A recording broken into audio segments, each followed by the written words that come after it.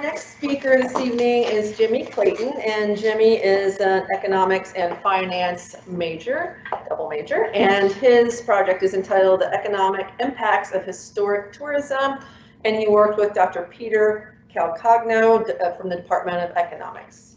Jimmy? Thank you.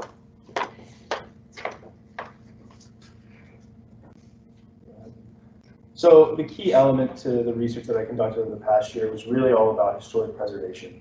And when we talk about historic preservation, a lot of the times people tend to refer to it as sort of a single institution or a single policy, when in fact it's more of a patchwork or a conglomerate of smaller individual policies that, by themselves may not seem very impactful, but taken as a whole, they actually become a very significant economic event, if you will. They can range from things covering land use and zoning, building and construction projects and the process of getting permits for those, the things that homeowners can do to their own property as it pertains to repairs and alterations to the property, as well as the development of commercial real estate and restrictions on what kind of businesses can set up shop in certain areas of a city or the county. And governments can enact these kinds of initiatives for a lot of different reasons. Sometimes they're just humanitarian, it's preserving the culture and the history of the city for its own sake. But a lot of the times there is an economic reason behind all of that. For example, the most common example, like we see here in Charleston, robust policies in historic preservation can foster the growth of the heritage tourism industry. And when we say heritage tourism, what that means is tourism, bringing people in for the sake of appreciating and recognizing the historic value in a certain area, a landmark, or a set of properties. Unfortunately, while this can create jobs, like many well-intended regulations on business and commerce, the economic effects can actually be contradictory down the line. Some examples being the creation of jobs in one tourism industry while restricting other types of businesses from growing and adding more jobs to the economy in other sectors, as well as the additional appreciation home value for homeowners in a historically designated area is great for the creation of wealth in a certain area, but almost always it's accompanied by rising rent, which is tougher on middle and lower class families and workers and forces them to move farther and farther away from the historic area and commute farther in. So for the study I conducted, I compiled a list of 30 counties in the southeastern United States, 15 of which are notable in sort of the common public preconception of having historic value and emphasis on historic preservation. And the other 15 are also in the southeast, but without that same common preconception of historic emphasis. And we stuck to the southeastern United States because while there is historic preservation and heritage tourism to be found all across the country, the essence of what is drawing people in can be very different from different regions in the country. So we decided to hone in. Obviously the study kind of started with an interest in historic preservation in Charleston, and those types of cities draw their historic value, if you will, to the tourism industry from sort of that colonial early American architecture, infrastructure and things like that. So we stayed there, and we have those two. We have the focus group and the control group, and then from there we just collected as much data and variables as we could, mainly from the Census Bureau, but also from the BEA, the College of Office of Tourism Analysis, and the National Registry of Historic Places. So this is just a breakdown of the focus group and the control group that we have here. If you look at the county seats for each of these counties, what I mean by a common preconception of historic emphasis becomes more clear. We're talking about Charleston versus Myrtle Beach, Savannah versus Metro Atlanta, St. Augustine versus Palm Beach, things like that. And we tried to stay as much as we could in a narrow band of populations and land masses for each of these counties to stay consistent, but with the rather strict geographic constraints we put on ourselves, that was tough at times. So if there were outliers, the obvious one being Fort Lauderdale over there with almost 2 million people in 2019. If there is going to be an outlier, we try to find a counterpart for it in the other group, Palm Beach in this case, with 1.5 million. Over the course of the data collection period, we brought in over 50 variables. Obviously, the vast majority of those don't make it in the final model, and I'm not going to list them all out for you right now, but they generally fall into 6 distinct categories: income and wealth, historic preservation and heritage tourism, education, commute and travel time, poverty and unemployment, and hotel occupancy. So this is generally the model that we knew we wanted to have, or the framework for it at least, an income or wealth variable sort of being a proxy for economic impact overall, with the other 5 categories of variable being the independent variables there. We started out with a very rough baseline model, and then over time tried different combinations of variables, tested different theories about why some variables are more significant than others, why significance changes as different variables are put into the model in combination with one another, to try and find a final model, if you will, with a high level of significance.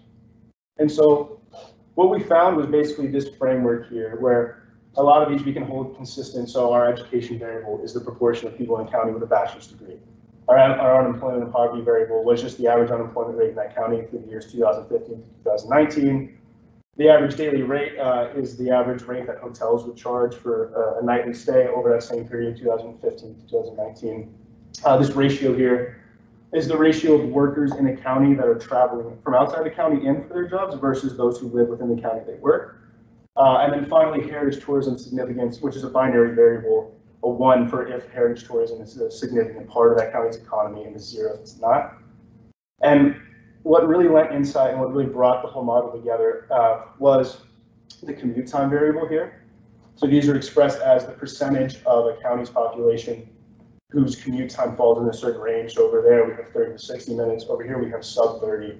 And then finally an interaction term, which is essentially multiplying the value of heritage tourism significance with the value of the proportion of a county's population that falls within that commute time range. So if you think about it, if heritage tourism isn't significant to a certain county, that value is going to be 0. So no matter what, the value of the interaction term is going to be 0, whereas it's going to equal the value of the commute time if you're multiplying it by 1, if heritage tourism is significant to the county. And what we found is that initially in the 30 to 60 minute travel zone, when you look at the interaction term, generally what this tells us is that in areas as the proportion of people that are traveling longer, 30 to 60 minutes to commute to their job in cities or counties where heritage tourism is important to the economy, actually as the commute times get longer and the ratio of people that are traveling from outside the county in increases, median income goes up for the county. Whereas over here, if you look at this model, the opposite is true. As you increase the proportion of people in the sub 30 commute time range or shorter relative commutes, that goes up. As it interacts with heritage tourism, the median income actually is detrimental. Move on to the next one. And these are just two more models that follow essentially the same pattern. We have the proportion of people traveling over an hour to get to their job and then the mean travel time. And these just kind of reiterate the implications of the last two models, where as more people are traveling an hour to their job in cities where heritage tourism is important, median income actually goes up. And if you look at the coefficient, it goes up by an even larger magnitude than if they're traveling 30 to 60 minutes. And then for every minute that mean travel time goes up for a county where heritage tourism is important, median income goes up.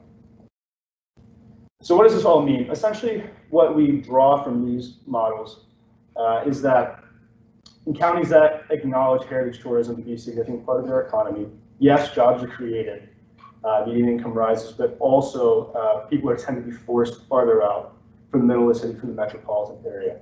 So high commuting times in combination with significant heritage tourism generally lead to higher incomes.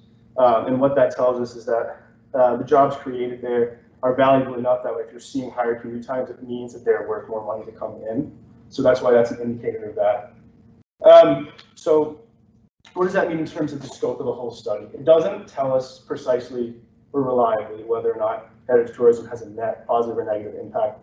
What we really found out is the implications of heritage tourism in combination with it, the effect of it forcing people farther and farther out from the city.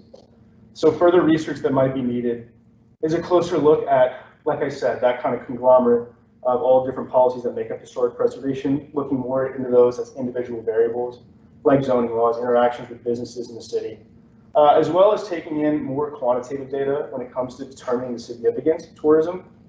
We obviously conducted a study at the county level. There was a wealth of information, especially from the Census Bureau, that came at the county level. But really, when it came to quantitative tourism, GDP, and general GDP data, that more is available at the metropolitan statistical area. Those are larger geographic areas. And so the cutoff or the determination of what counties had heritage tourism as a significant part of their economy was more or less arbitrarily decided by me. It had to do with the emphasis placed on their tourism section of their website, where they had a section of their website dedicated to historic tourism, things like that. Whereas through this, we would be able to set up a hard and fast quantitative threshold for that would take my bias and my decision making out of it. So that's part of it. Additionally, commuting ended up becoming a really important part of the study, but there's other cost of living effects that have to do with historic preservation, including rising rents, the cost of gas when it comes to commuting, the inflation of certain consumer goods, especially food and beverage at restaurants, as those industries grow, that we would have to determine in a separate model, because a lot of those are too highly correlated with variables that are already part of it. So that's where else we would look for further study to kind of nail down a more specific, reliable net impact of historic tourism on a local economy. So finally, I want to acknowledge Dr. Calcagno. I definitely wouldn't be able to complete this project without him. He helped take a very vague idea, take shape into a more specific study, and really pointed me in the right direction. Additionally, I wanted to acknowledge Dr. Chris Mothorpe from the Economics Department, Dr. Brumby McLeod from the Department of Hospitality and Tourism Management, and Melinda Patience from the Office of Tourism Analysis, who are all really pivotal in helping me collect my data, select it as well, and accurately interpret what it means.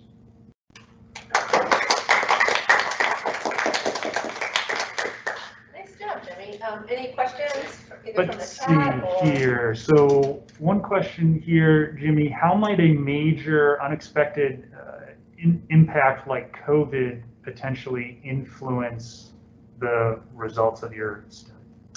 That's a great question. So had the study encapsulated the past year, it would have just been an anomaly. I think most of the data I collected was from the American Community Survey from the Census Bureau, which is averaging out statistics over 2015, 2019, so it was more of a smooth average. If it had incorporated 2020, it would have been a lot different, especially as it pertains to unemployment, poverty, and median income. So it probably would have, I can't say how it would relate to the implications of the study as it comes to heritage tourism, because I think for most of these counties across the board with the same type of tourism in their economies and being in the same region, they all would have been affected similarly. So I think it would have changed the way the data looked across the board, but I would like to think that in terms of what variables ended up being significant and what mattered more, I think things would have stayed roughly the same. Good question. I'll ask a question if no one has a question in the audience. That was really interesting. I have a question that's probably going to be like just your opinion, but I want you to base it on as Sure. much as you can on the model you created.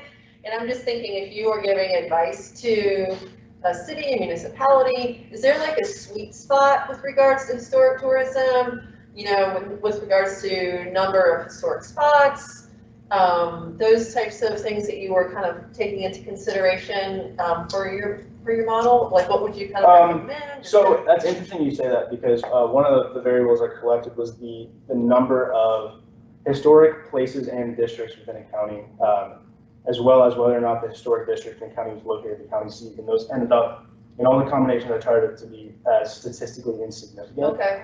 So based on this, I would think the sweet spot lies somewhat in terms of how far out the average person is traveling into work. I think there is a sweet spot there as it pertains to the ratio of people traveling outside the county versus those that live within the county that work. I think there's a sweet spot, but a lot of that is out of a municipal government's hands because they can't help. A lot of that's dependent on the land mass of the county and things like that. So I think if you're going to invest in historic preservation for economic development, you have to sort of pair that with investment in maybe infrastructure to help facilitate the commutes, and you sort of expand that range through which people can travel in that sweet spot commute time range. That's what I would say. That's a good answer. I have another probably naive question, but so obviously the United States is a very new country, right? Right. So how do you think it might be different if you looked at data from, like, you know, an area in Europe where it's like there's so much historical value everywhere you look, and it's far more integrated into, you know, the everyday living of individuals over there? Would you think it would be different, or? I would imagine that, well, I think it would have a similar impact on a tourism industry basis, but you would be looking more at international tourism, which is a little different. But like you said, there's more of that historic value spread out. So I think in terms of, especially commuting, how far people are willing to live outside a certain city to travel in, maybe you'd see less willingness to live far outside of a city, especially for jobs centered around the heritage tourism industry, because there's a higher supply of jobs, I suppose. But I think overall you would see fairly similar things. But like you said, like I said at the beginning, you know, we focus on the Southeast because heritage tourism, even itself, is not a specific thing. You have to really focus on the essence of what's drawing people in. So I think it's a whole different kind of heritage tourism that you might see over there, and even within that, the different cultures and sort of the different things that would allure tourists. And I think you would see really a lot of fragmentation in terms of what's important where in different parts of the continent, if we're talking about Europe, for example. All right, thanks. Anything else?